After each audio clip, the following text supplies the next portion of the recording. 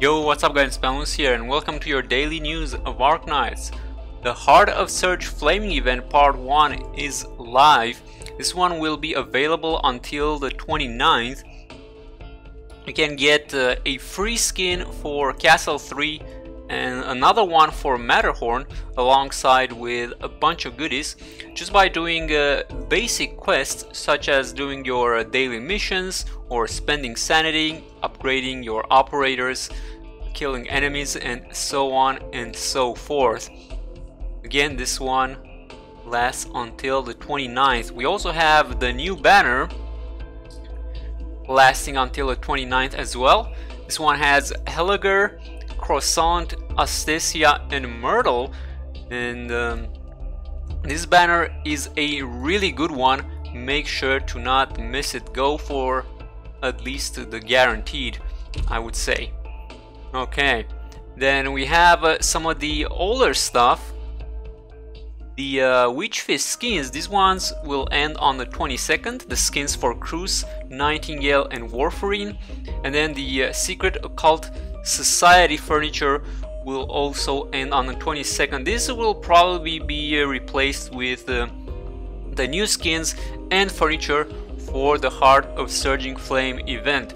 Also the certificates, the distinction one, Saria and Firewatch will be removed in just under 19 hours, and I believe they will be replaced with Nightingale and Warfarine.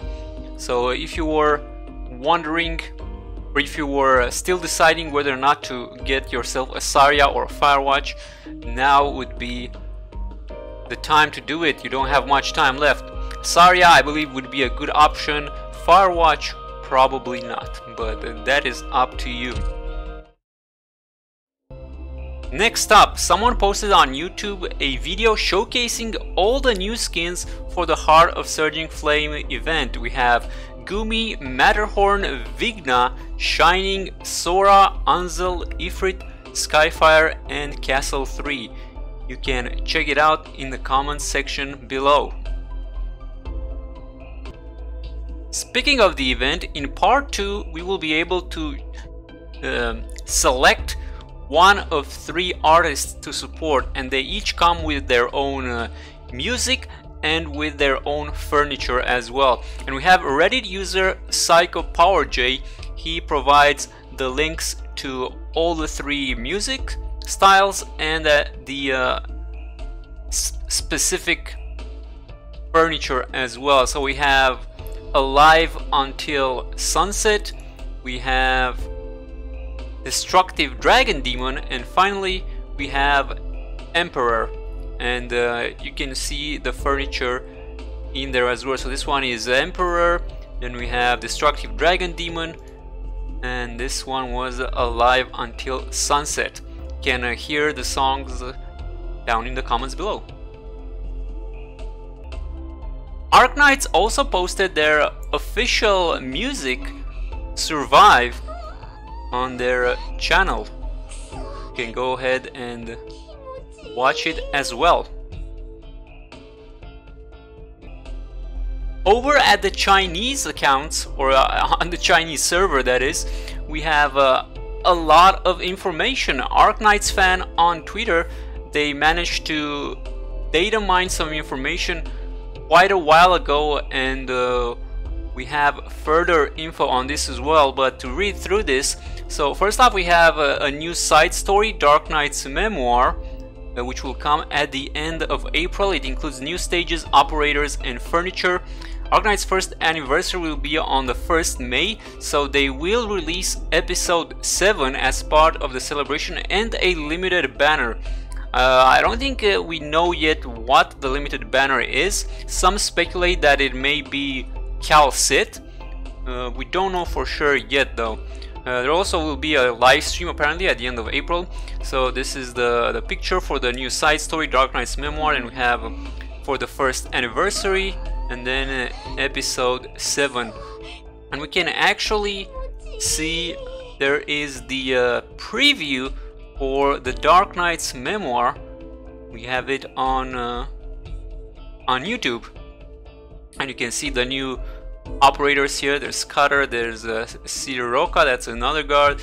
And speaking of all these new units, we can actually check them out. So that was we have Shamare there, and there's also Phantom, a 6-star specialist.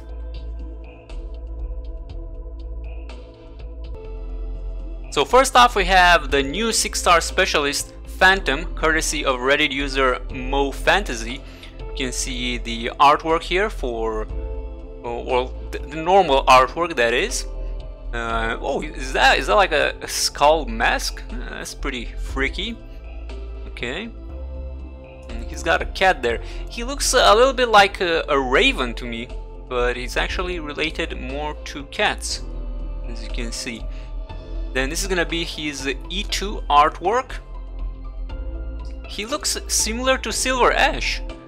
His Silver Ash's skin. Silver Ash has a skin that is similar to this one, I feel like.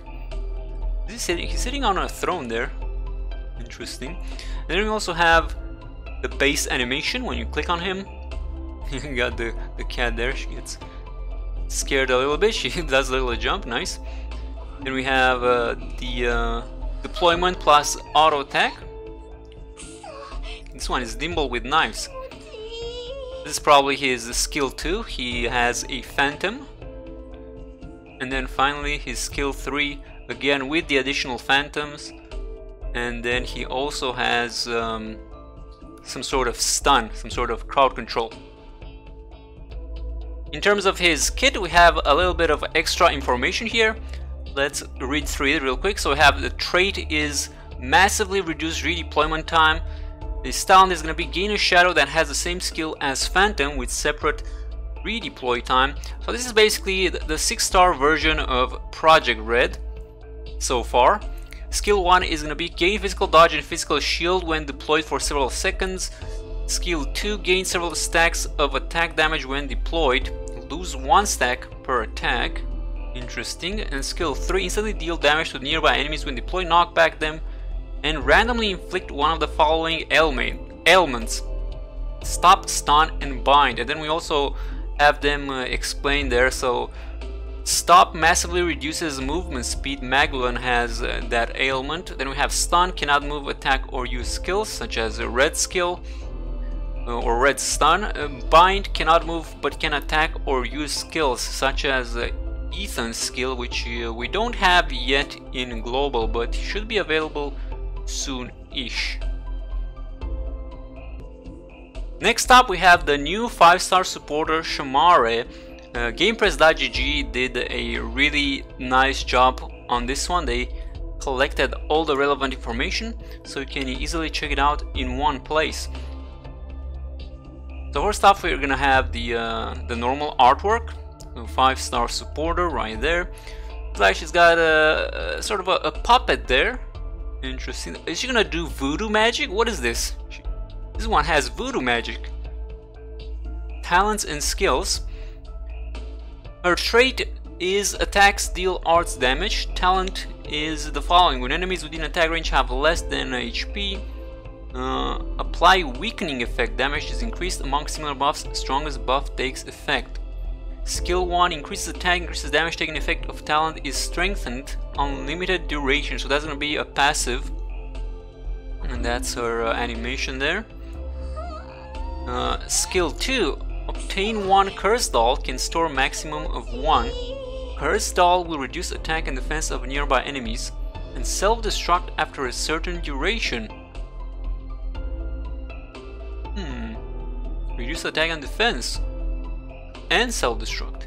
Interesting. Terrifying Teddy Grave Dance. That looks pretty funny there. We also have some first impressions. We have the talents. So weakening at max level, 133% damage when their HP is under 40%. Okay. Then we have her E2 artwork. She's eating an apple. Just chilling. Ooh, that's pretty ugly. Look at that. Whole bunch of demons right there. Deployment plus auto attack. Yo, here. Her auto attack looks really nice. I like it. Then in the base, she's trying to hide behind her doll. Very good. Then we also have Cedar Roca. It's gonna be the 5-star guard. There she is, and she has a huge sword.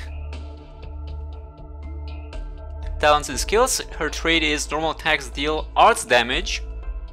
Oh, so another arts damage dealer. Interesting. Talent 1. After killing a certain number of enemies, obtain additional attack speed and resist. Reduce duration of stun, chill, and freeze by 50%.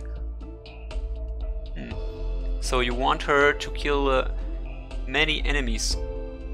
Immediately recover a certain amount of HP. And skill 2. Reduce attack range, increase attack, and recover a certain amount of HP per second. So I'm guessing this one is going to be the skill 2. So as you can see, her her attack range is basically reduced to 0 tiles, but she gets extra attack, and then she also recovers HP every second. You can see the animation right there. We have some first impressions. She joins Moose and Astesia in an archetype of Artsguards. Yes. Talent reminiscent of Flamebringer. There's gonna be her. That's gonna be her E2 artwork. That looks pretty nice. Oh, she's got like a cow there in the background. Okay. The Mad Cow. Is this the Mad Cow? Deployment plus auto attack. Pretty neat. And then finally, here she is in the base. She's just scratching her head. She's like, why are you trying to touch me right now? Don't do that. She also has a tail. Look at that. That's pretty cute. And finally, for the Play Store review of the day, we have Mr. Nepstation, 5-star out of 5 rating. Yo, the game is at 4.5. I thought it dropped at 4.2, maybe at 3.9. Did it drop at 3.9? Maybe mistaking it for another game, but yeah, 4.5. Looks like it got up. It got better reviews. In my subjective opinion, this game is a rather fun tower defense game. The characters are well designed in most cases. The catches, or rather the headhunter system's rate of pulling 5 stars or higher is fairly good. Interesting.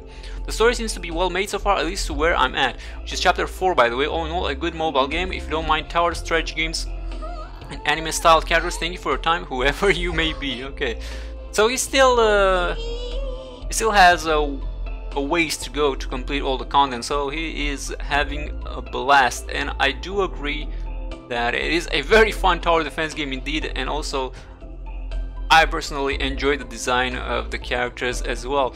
Interestingly enough, he doesn't have any qualms about the gacha system. Some players might say that you don't get too much currency to pull units, which is understandable, because that's how this game is made to work. You don't do that many pulls like in other games, because you don't necessarily require many operators. You don't need dupes and such. Some other games there you need to pull a character like 5 times to make him viable. In Arknights you pull it once and you are generally good to go. And there's also the recruitment system, so you can get even more operators that way. But anyway guys, that is it for today's news episode. Hope you guys enjoyed. Stay tuned as always for more content, and I shall see you in the next video. Have a good one and take care.